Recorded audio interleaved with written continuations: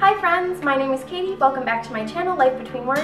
Today I'm bringing you another Top 5 Wednesday. The theme for this week's Top 5 Wednesday is Favorite Mothers. I have a feeling that this is in preparation for Mother's Day, which is about a week away. As always, Top 5 Wednesday is a Goodreads group created by Ginger Reads Laney, although it's now being hosted by Sam from Thoughts on Tones. I'll link all that information down below. I've been so excited to do this Top 5 Wednesday. I think it's a great one. As I was trying to come up with my favorite mothers in books, I realized that there actually aren't a lot of great representations of mothers in books. I understand why maybe mothers don't always play an integral role in books, because what better way to create instant conflict or room for character development than taking away the maternal figure in the story.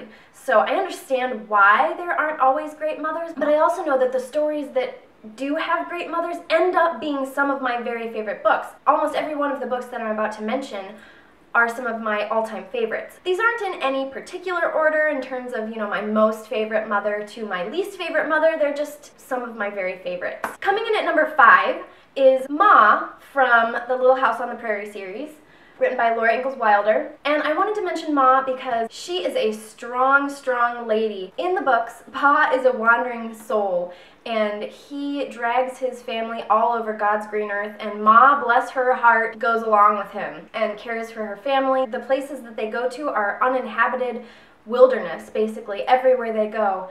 And Ma is such a trooper. I can't believe she puts up with that. It's not like they needed to move. It's not like his job required it. He just had a restless spirit, and he wanted to, explore the territory. When you're a kid and you're reading The Little House on the Prairie, you don't really think about Ma and what she dealt with. Ma makes their little world special, and she did a lot. She is one tough cookie. Coming in at number 4, Marilla from Anne of Green Gables. I have a few copies of Anne of Green Gables. This is my very, very, very special edition, printed by the Folio Society, and it comes in this really nice folio case, and it's cloth bound, and the picture on the front is hand painted, and I love it so much. This is one of the most expensive books I probably own, and also one of my most treasured books. But Marilla from Anne of Green Gables, one of my most favorite mother figures.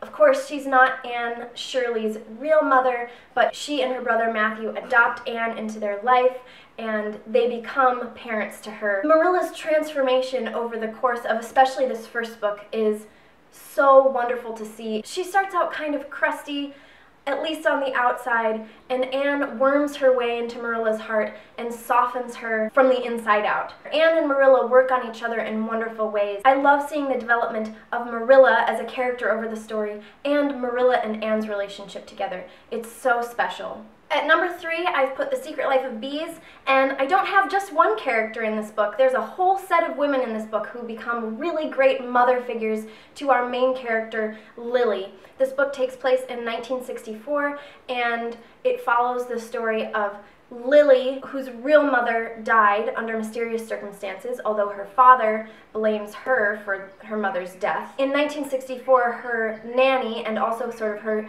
stand-in mother, Rosaline, insults a group of racists. Rosaline and Lily end up fleeing and finding asylum with a group of black women in Tiburon.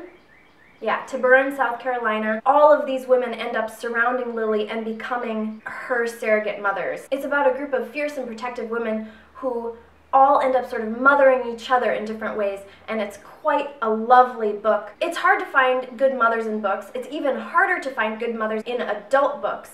And so I tried really hard to include some adult books, and this is one of the ones that I thought of. At number 2 is Matilda. In the story of Matilda, we meet both one of the worst possible mothers and also one of the best possible mothers. The worst possible mother being her real mother, who doesn't care a whit about Matilda, and then Miss Honey, her teacher, who ends up taking Matilda under her wing and calling out all of Matilda's gifts. Matilda, of course, is about a little girl who loves to read. She learns to read very early, and then as she grows up, she goes to school where she meets Miss Honey and the Trunchbull. The Trunchbull and her parents treat Matilda terribly, and of course then we have Miss Honey, who is the one bright spot in Matilda's life other than the world of books. This was one of my all-time favorite books as a kid, and it continues to be an enduring favorite of mine. And at number 1, Roxana in Peace Like a River. I have not heard anyone talk about Peace Like a River on BookTube. When people ask me what my favorite book is, I always have a really hard time answering because how can you choose a favorite book? It's one of the most difficult questions. But if I have to choose a favorite, I often will say Peace Like a River. I love this book so much, and I feel like it's really a hidden gem. This book is about a little boy named Reuben whose mother died when he was very young. Reuben has a younger sister named Swede and an older brother named Davy. At one point in the book, Davy ends up running away trying to evade the law, and his father takes Swede and Reuben off to find him. It's kind of a road trip adventure story about a father's love. There's also lots of elements of redemption and miracles and faith. Those are some of the themes explored in the book, and it's written beautifully. It's a quiet book but tells a lovely story. In the book, as they're traveling to find Davy, Reuben's family runs into a woman named Roxana and becomes a surrogate mother to Swede and Reuben as they travel. You fall in love with her. It's been a long time since I've read it, and even now, her character, as well as all the other characters, really stick with me. They have sunk into my soul, and I love them with my whole heart. I just wanted to mention 2 runner-ups as well. The first being Molly Weasley, because how can you talk about a mother figure and not talk about Molly Weasley, who is one of the fiercest mothers ever written in a book.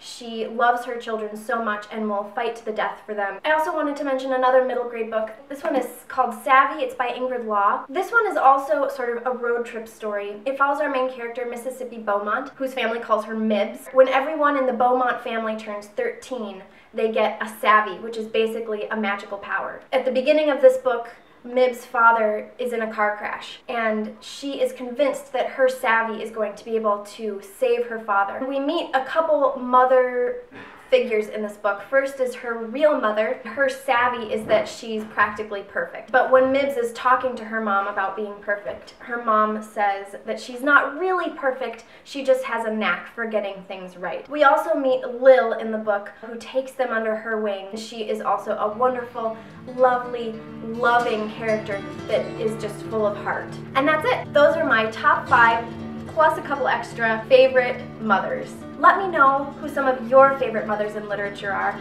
I'd love to know because I really feel like there's a lack of great mothers in books. Let's have a discussion about it in the comment section. Remember to like, comment, and subscribe below. I'm so glad that you stopped by again today, and I'll talk to you later.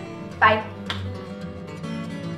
Oh, this is also a signed first edition that my husband got for me. It's a very special book to me. Let me see if I can show you the signature. There's his name, Leaf Anger.